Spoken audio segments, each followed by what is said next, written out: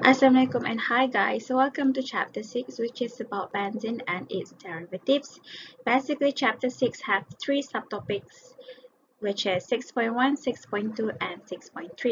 But in this video I'm going to explain about 6.1, which is introduction to the benzene and its derivatives. Okay, so basically benzene ni adalah aromatic compound yang cyclic, planar, completely conjugated. Kenapa completely conjugated? Because you can see here, this is the benzene structure. Setiap ni selang-seli ada double bond ya, sebab itulah dia completely conjugated. And dia obeys Huckel's rules with 4n plus 2 pi electrons, which is n must be equals to 0, 1, 2, 3 and so on. This one you tak perlu tahu sangat lah details about this here.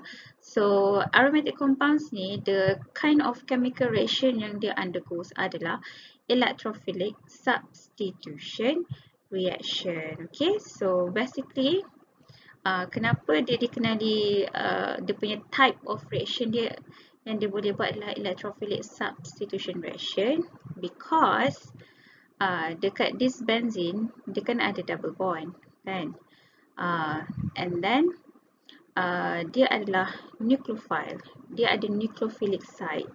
Okay, sebab dia kaya, we have discussed nucleophilic site ada dua, which is carbon-carbon double bond and also benzene ring. Okay, tapi dia boleh buat substitution reaction di mana kita akan substitute any of the hydrogen here with anything lah, with the reagent yang kita akan react nanti. Since that dia adalah nucleophilic site, makanya reagent yang dia akan gunakan, okay, sebab dia ada nucleophilic site, okay, makanya pasangan dia will be electrophilic reagent. Faham? Sebabkan dia punya reagent will be the electrophilic reagent, that's why lah the type of the reaction yang dia boleh buat adalah electrophilic substitution reaction. Okay, and then dia ada molecular formula of C6H6. Okay, ada 6 carbon and also 6 hydrogen. Okay, so here are the requirements for aromaticity. Okay, as long as kalau you nampak ada bentuk hexagon macam ni, cyclic, planar, obeys Huckel's rule, okay, and then ada selang-seli double bond macam ni, that means dia adalah completely conjugated, and also dia ada uninterrupted cloud of delocalized pi electron. Itulah dia aromatic ring. Okay, so here's the Kekule structure for benzene. It's completely conjugated. Apa maksud completely conjugated? Ini dekat selang ni, selang satu ni ada double bond. Okay, lepas tu dia ada uninterrupted cloud of delocalized pi electrons. And here are some of the examples of aromatic compound. This is benzene. Okay, kalau aromatic compound ni, sama ada you boleh lukis dia macam ni, selang-seli double bond, ataupun you buat bentuk hexagon macam ni, kat dalam ni buat circle. Tapi I lagi prefer you draw benzene macam ni, sebab nanti bila you nak buat mechanism, you need to show the double bond. Okay, so better buat this kind of structure. Alright, and then this is azulene. Azulene ni bila kita gabungkan dua benzene, naphthalene, and then lastly is benzaldehyde. Bila benzene ring ada attached to the functional group aldehyde, C double bond OH. Okay, do you still remember CHO ni adalah singkatan untuk apa? Untuk C double bond OH. Okay.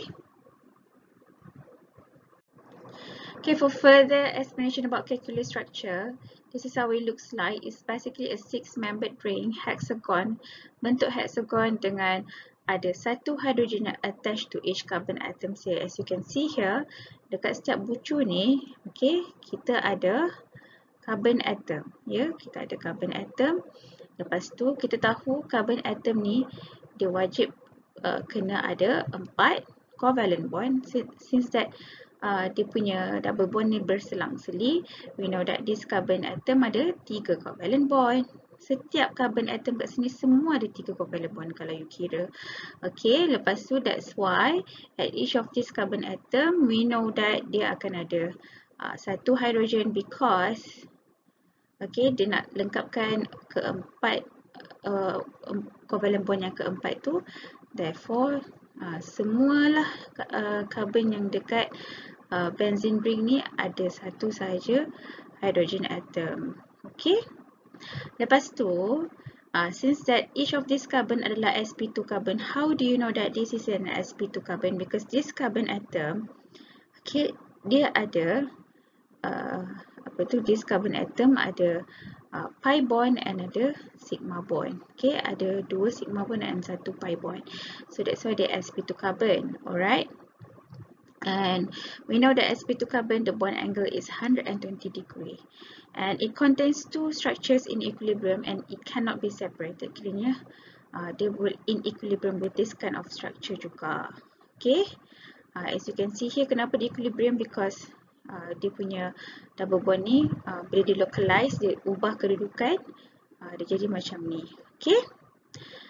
And Kekule structure ni adalah hexagon yang di mana dia akan ada 3 carbon-carbon single bond. You can see here 1, 2, 3 carbon-carbon single bond and juga 3 carbon-carbon double bond. 1, 2, 3 carbon-carbon double bonds. Okay.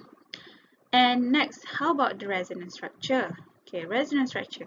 Benzene ni actually dia adalah resonance hybrid of the 2 Kekule structures. This is 2 Kekule structures. Okay.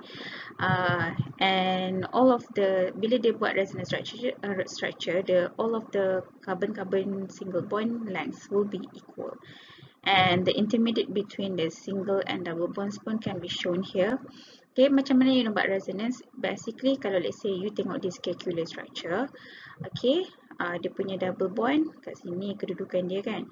Tapi bila dia in resonance, dia ubah kedudukan double bond tersebut. Ni dia move to here. Okay, macam double bond kat sini, dia move kat sini pula. Macam double bond kat sini, dia move dekat sini pula. Okay, so inilah dia resonance structure. Okay. But I disagree if let's say you buat in equivalent with this one. Okay, just you refer dua ni sahaja.